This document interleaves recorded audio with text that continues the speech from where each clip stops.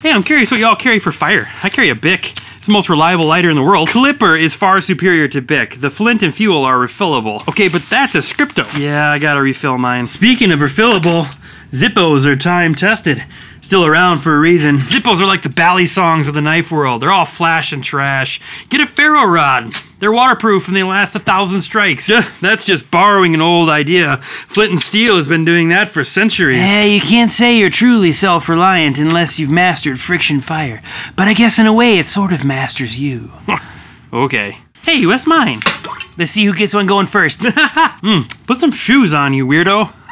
I just pick up anything from the gas station I can find. I like these little pocket torches. They're all the same, right? Blasphemy! Gentlemen, it's 2023.